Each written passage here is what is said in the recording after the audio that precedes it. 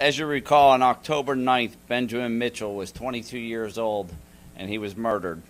That was 51 days ago. On October 11th, 2 days later, 32-year-old Monica Hoffa was murdered. 8 days later, on October 19th, Anthony Nyboa murdered.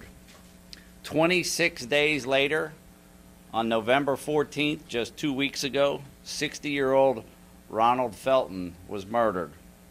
I am pleased to announce that tonight we will be making an arrest in the Seminole Heights murders.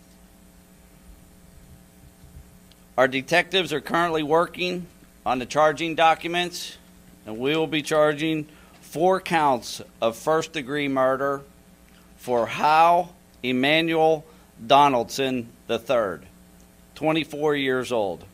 We responded out to the area about 2:30 this afternoon. We received some information about Mr. Donaldson having a firearm at the McDonald's.